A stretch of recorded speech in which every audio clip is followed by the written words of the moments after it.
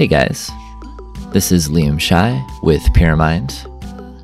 Thanks for joining me today. Got a quick tip for you, which was based on a request from a student of mine on a technique to have more cohesive transition sounds, which I think is a very important topic.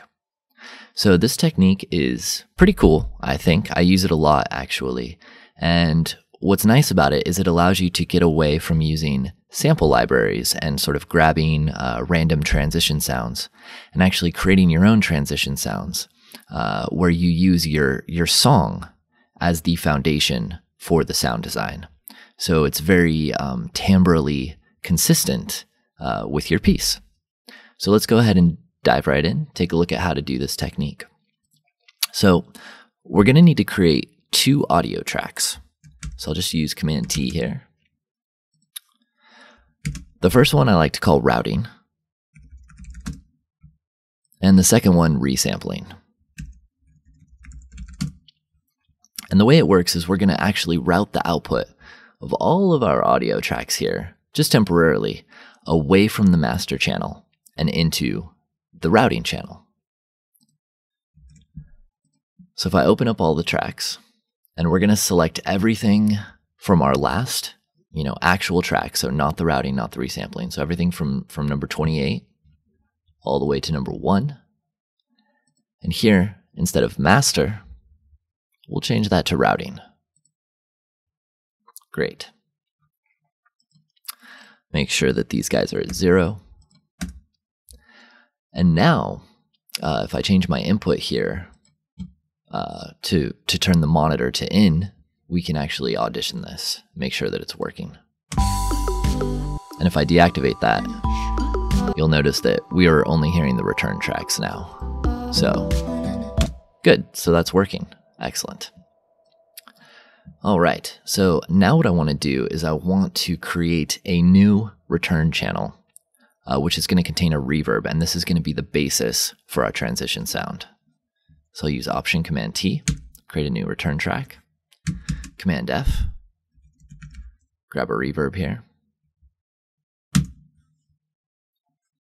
And I like to put a compressor after the reverb just to really make it nice and juicy.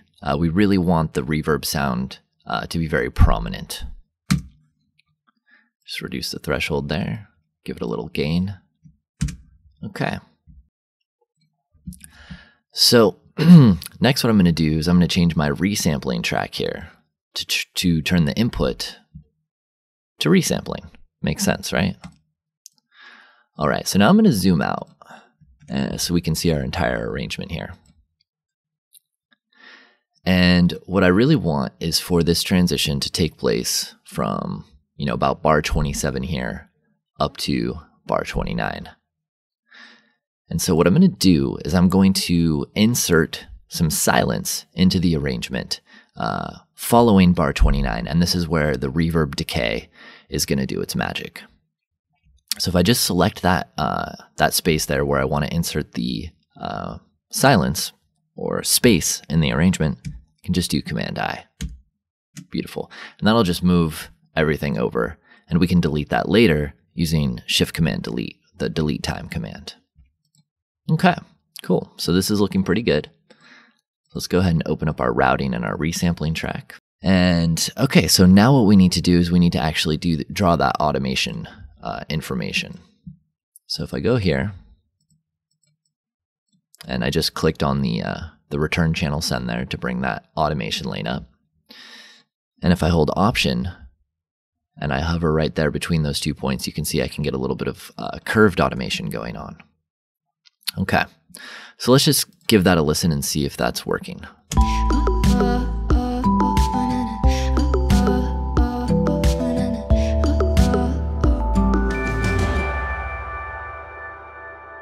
Sweet.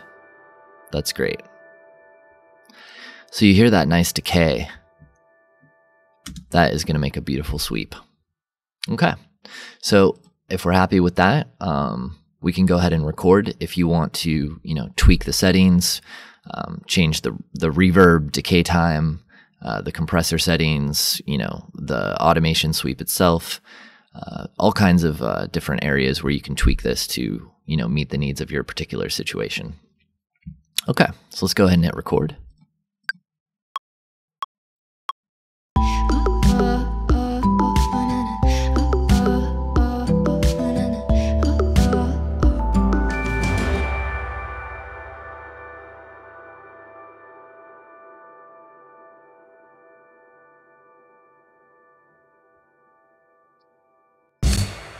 Beautiful. I don't need to worry about that. And I don't need to worry about this. This is where the magic is. So I'm just going to grab that, hit reverse. Then we'll go ahead and just drag you here. And at this point, I no longer need my routing channel, so I can go ahead and delete that. And I need to go ahead and change all of my outputs back to the master. So if I just do Command A, open everything up, I can change this to master. Beautiful. Okay. Next, I need to delete this space that we created. So Shift Command Delete. Beautiful. Okay, and now we have this nice resampled reverb decay. So I'm going to do Option Command F just to pull up my fades, give that a little fade in. And let's go ahead and listen to this and see how it sounds.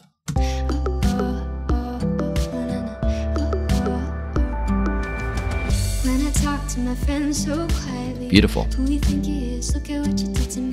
So yeah, so just go ahead and find a nice mix level where that makes sense, sounds cohesive, and that's pretty much it. This is a little trick that I use all the time.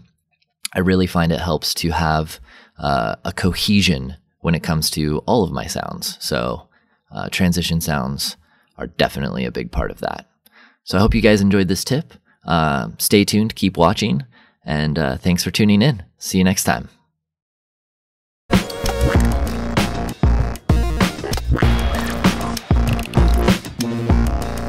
Very much like to thank Pyramind for hosting me here once again. I think this institution is really cool, and until I came here for the first time, I had never seen anything like it in my whole life. What I think really separates us from other people who teach is that we are outrageously passionate about what we do, and especially in electronic music. Since coming to Pyramind, I've discovered electronic music, and San Francisco being a mecca for underground electronic music opened up so many doors for me and kind of blew my mind.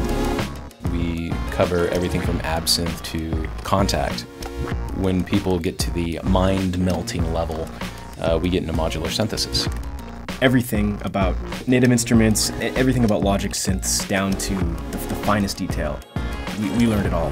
The fundamentals of understanding how things work, that's just essential. But then beyond that, there's so much more, and that's where it gets into just a lot of the artistic side of like the creative approach of why you do something, not just how. There's a lot of schools that just, they focus on the technicality of recording music, but I wanted something that would foster creativity and really help me develop as an artist as well. Each of our genre-specific programs comes in 4 levels. There's a basic, an advanced, a professional, and then a master's level. And the master's level is, of course, everything we do. It's the largest and most powerful programs that we can create for you.